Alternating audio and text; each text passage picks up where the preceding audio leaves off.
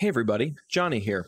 In this video, I want to show you another new node that I've gotten added to the Blender codebase for Blender 3.0. This one is called Curve Quadrilateral.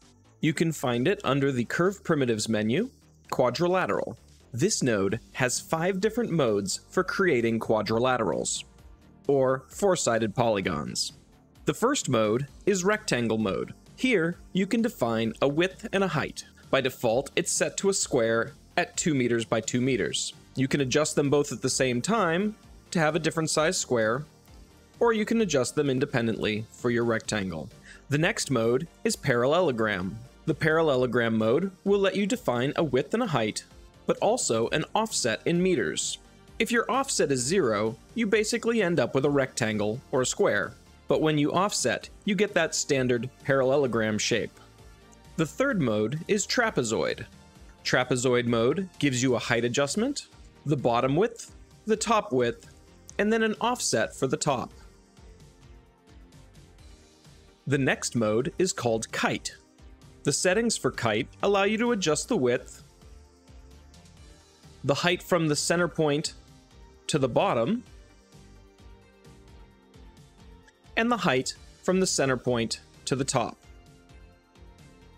If you want a concave kite, you can make the top height negative. The final mode is Points mode.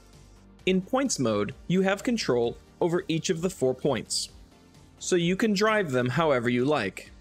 For instance, if I wanted to add an empty, and then drag it in, and have it drive the location of one of the points, I can do that. Now the quadrilateral node does output a curve, so you can very easily use the curve to mesh node with it, and then use another curve to define a profile shape. For instance, I'll add a curve primitive curve circle.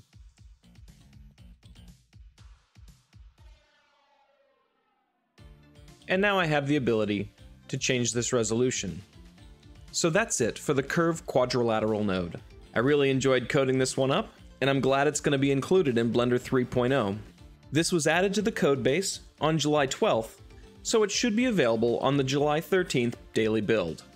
I hope this new node inspires you to make something awesome. I appreciate you taking time out of your day to watch this video.